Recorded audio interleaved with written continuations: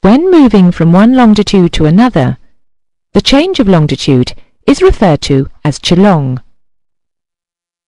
To consider a calculation of Chilong, it is best to view the Earth looking down onto one of the poles. From the Greenwich meridian to 30 degrees west, west 03000, an angle of 30 degrees is subtended at the centre, as seen in the diagram. Now consider the meridian east 100 degrees, east 10000. What is the Chilong from this meridian to the 30 west meridian? Looking at the diagram, we can see that Chilong must be 30 degrees plus 100 degrees. 130 degrees is the answer. Now let's consider another example to 170 east, east 17000, from the 30 west meridian. It is now apparent that there are two angles between the two meridians, one of 200 degrees and one of 160 degrees. However, it is usual to only consider the smaller angle, as this would represent the shorter distance between the two meridians.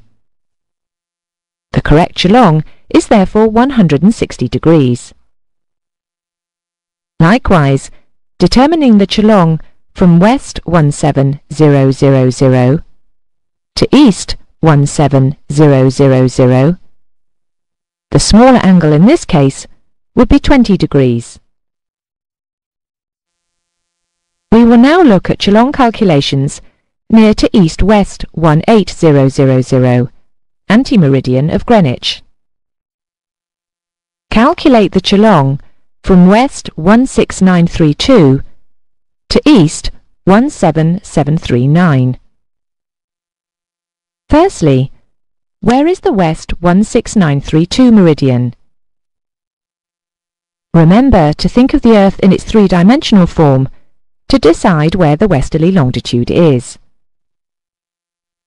From the west 16932 meridian, it is 10 degrees 28 minutes to the east-west 18000 anti-meridian of Greenwich. Secondly, from the east 17739 meridian to the east-west 18000 meridian is 2 degrees 21 minutes.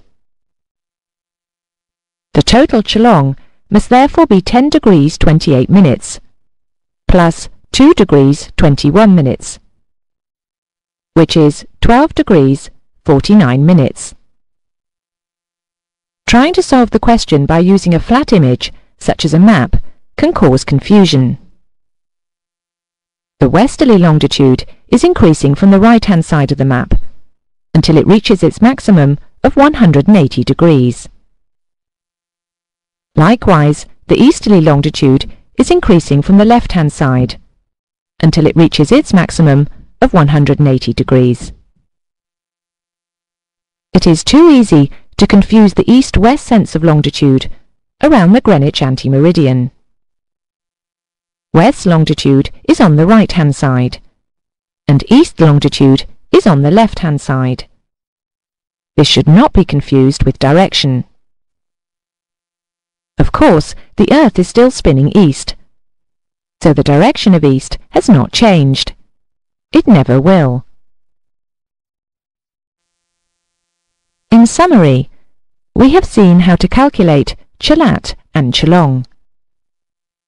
A thorough understanding of Chilat and Chilong is required to solve many navigation problems.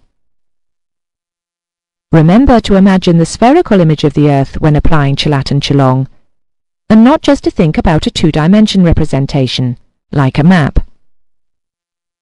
Point-to-point navigation might take you over the North Pole, or over the South Pole, across the equator, or a combination of these.